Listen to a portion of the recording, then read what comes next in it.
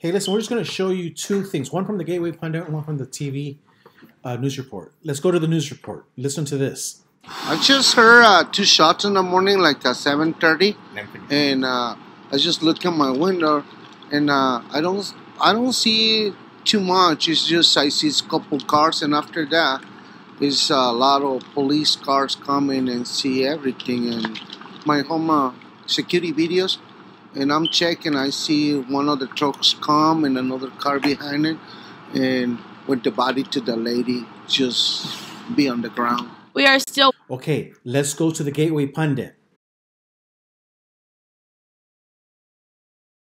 Listen to this. The police released a statement. Look at this.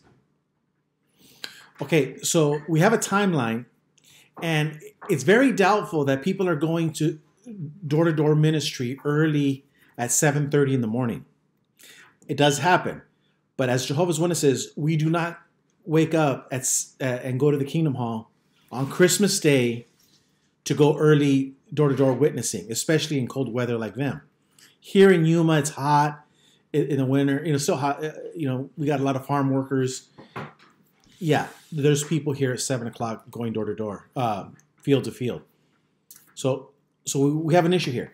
This meeting, it appears, in my opinion, had nothing to do with the Watchtower. It wasn't a Watchtower meeting, congregation meeting.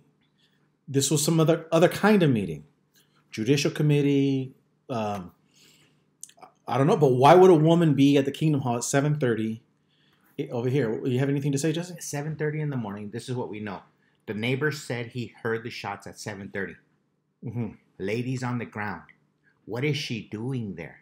Mm-hmm. Yeah. And then they're not at 7:30. You're at the Kingdom Hall and you're a former witness. It's not called a meeting. That's called a break-in. Correct. If you're a former witness, you're not allowed inside the Kingdom Hall, right? If I go to the Kingdom Hall, they're going to kick me out.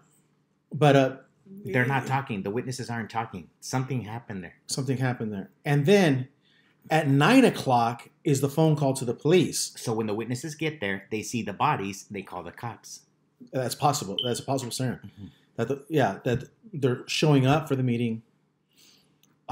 Say they got there 15, 20 minutes early.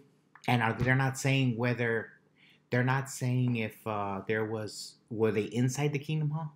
Or outside? Outside the Kingdom Hall. There's a lot of questions. So the timeline is giving us more questions, giving us a lot more questions because it had nothing to do. But it goes with what Jehovah is, half-truths. Mm-hmm. Half-truths. They always tell you half-truths. We'll find out.